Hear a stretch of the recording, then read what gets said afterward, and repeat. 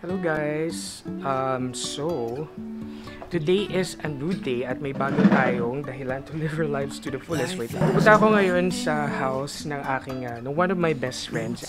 They started the business here in Muntinlupa City and pupunta tayo dun to show support. Actually, the rest of my best friends will also come pero mamaya pa sila. So right now, we're just waiting for the Grab that I booked.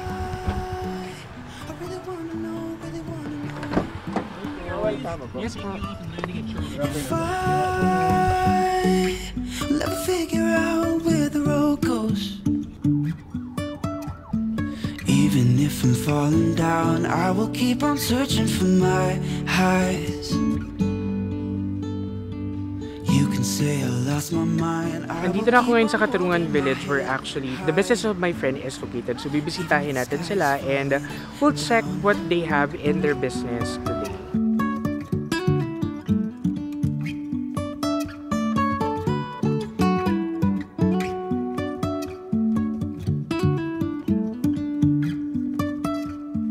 Jumping from cliffs so high, trusting our wings to fly. Sometimes we're crashing. Hey guys, so nandito na kami ngayon sa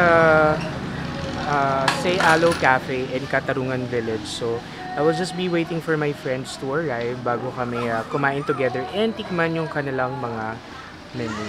So very busy sila right now kasi meron din silang mga online orders and all that. So, yung friend ko na to, together with their ate and all, like during the pandemic, some of them also tested positive for COVID. So, sobra talagang dami nung kanilang challenges during the year of pandemic. But we really praise God for what He has done and what He has accomplished dito sa buhay nila. And alam mo yun, hindi sila nagpatalo or nagpa-overcome with those challenges that they've been through. Instead, they rose above that situation. And now, may business pa sila. So for me, nakakatuwa talaga, no? And still waiting for our friends to arrive. Sabi ko na ba, malilate sila eh. So guys, while waiting for the friends, nag-order ako ng chicken balls and squid ball. Guys, ito na yung reality na madilim na. Almost 6 PM na wala pa sila. Sabi ko na nga ba, malilate sila ng dating eh. 6 PM na usapan talaga namin 5:30. But I kinda already knew na malilate yung iba. Anyways, tignan ko kung okay na yung order ko. Doon muna ako tatambay para habang inintay natin sila, kain-kain muna tayo. So, nandito na yung in-order ko na squid ball and chicken balls. Masarap to. Hello! Yan si Liza. Liza is here na. Nag-order muna ako ng habang wala pa sila. Sabi ko na ba malilate sila eh. I knew it na eh. Tama yung naisip mo. I knew it na. Parating na sila guys, unti-unti. Wala pa sila. Hindi na sila sa si Arya. Isang order ng squid, isang order ng kikiam. Dito na si Aryan. Oo, ate, tanggalin mo na lang. Kasi mag-iingay naman kami eh. Kasi yung 5:30 na yun, sigurado ako yun din yung time na paalis pa lang sila. Dahil yun din off ng work nila. Yun din sabi ni Joel. Say hi, Aryan is here. And Mike. Kakarating lang nila. Kakarating ko lang din talaga vlog.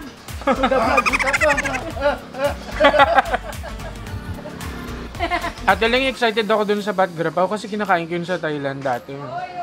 Ako nagpaluto na ako ah. So malalaman ko kung anong lasa. Bat grapaw. Okay, so here is one of their meal. Guys, pakita natin. Ito ay originally Thai food talaga siya. Ayan o. Anong tawag nga dito? Pat grapaw. Pat grapaw mu kasi so, baboy. Yeah, so mu is actually pork. Tapos meron siyang rice and tawag dyan egg. Yeah. Ano yung pinaka-bestseller niyo sa Ice caramel macchiato. Wow. Sa milkshake, strawberry banana, or chocolate fudge. Kasi may mga ice cream. Right. Meron din kami mga mabenta din mga banana, chocolate banana. Yeah. Twins papunta na daw. Huwag mo na tapusin yan. Charot lang. Weekend na. Miss ako, mag-order na po ako, miss. Open ticket mo lang, te. My order is, dalawang pat grapaw. Ate lang, pwedeng medyo malasado yung egg. Pom shop, pet mac. Daimay. Inisip ko daimay. Joel, gusto mo maanghang? Yung isa ate, pero yung isa slight lang. Para makita ko yung difference. Wow. Bumawi, baka di ko pala kaya. Basta yung isa, maanghang na maanghang. Yung isa, sakto lang. Oo. With egg. So, meron kang Cheese stick and burger with egg. Amazing. yeah, kusugaan natin. Ganyan yung ano, tusok-tusok. Ano ginagawa mo guys? Shave ice. Para mas malasa yung milkshake. Para maghalo talaga. Like, anong beverage yung ginagawa mo? Choco fudge milkshake. With ice cream on top. Diba? Sige.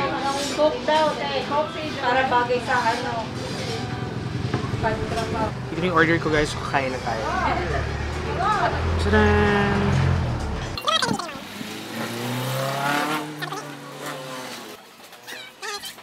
One eternity later. Friends are here. Isa is here. Isa say hi. Zella say hi. Otep say hi. Everybody say hi. Pinuking si Ote. Saka baka pawisan ka. Lista lang muna. Lista, tapos huli sa gate. Meron po dyan lalabas na ano. May validation ba yung parking? Ito po, bird rinder. Okay, yung food lang ni Jella with bun na. Okay lang. Dito ako pipigilan. Ang ingay ng mga customer. Oo, Mark, baka magutom ka. Hindi ako sa may ano dito ako sa Init dito sa loob. Okay lang. Kasi kanina pa ako pinapapasok ni ate ito siya. Ah, talaga?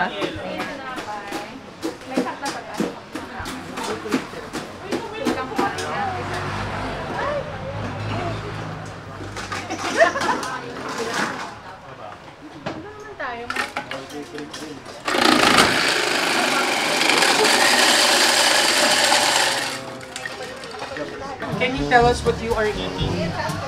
Footlong. How does it taste? Tastes like hotdog. Masarap naman siya. Medyo crunchy siya sa dulo. Crispy.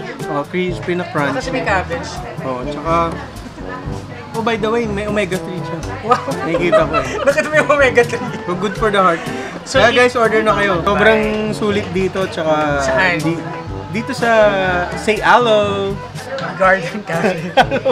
Tulputal. Tulputal, sorry medyo pagod tayo. Pero Magkano ba yung ganyan? 30. 30 lang, diba? Imagine, ganito kalaki, 30. Uulit talaga ako.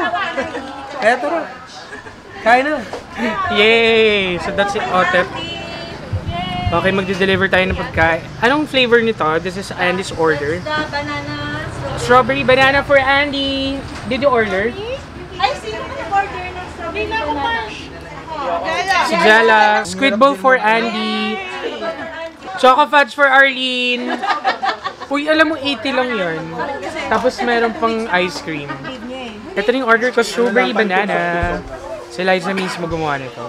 This is for only 90 pesos. Super mura kung bibili ka sa mga coffee shop like Starbucks and all that. Ang saya, mamaya. Sarap. Ano, hanggang 7 talaga.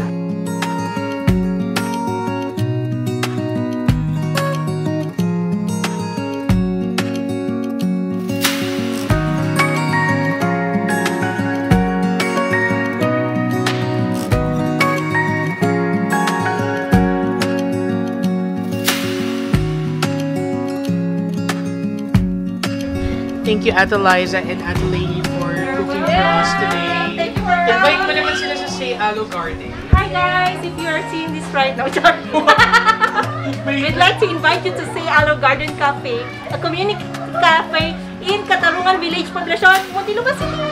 Yes, where can they find you on Facebook?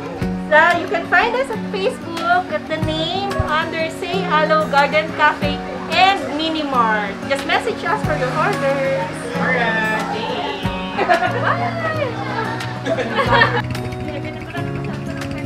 Oh hi! Ang bilis ng oras pag masaya. bye everybody, it's time to go home. Bye Ate Leng! See you again. Ay, di ba sama to? there you go guys, today is already a new day, and last night sobrang nag-enjoy ako together with my best friends. We had a great time eating food and at the same time fellowship, exchanging life stories. At isa na masasabi ko, one of my realizations is during this pandemic, even though you have a lot of opportunities to meet with your friends, to meet with them via Zoom or any virtual app, iba pa rin talaga pag nakasama mo sila in person, yung halakhakan nyo, yung tawanan nyo, iba't iba. In fact, hindi ko na nga lahat na isama dun sa video because most of it were really intimate and just a great time with friends. So, if you have friends, do not take them for granted. Make time to build connection with them and nurture that relationship because sa tingin ko, yung mga redemptive relationships na kagaya niyan, yan talaga ang tunay na kayamanan. Nakadagdag to ng maraming kaligayahan sa puso ko. Nagpapawisan na ako guys kasi nandito ako sa labas. Anyways, I'm looking forward to the next time that I will be again with my friends. So thank you very much for watching this video and I'll see you again on the next one. Bye!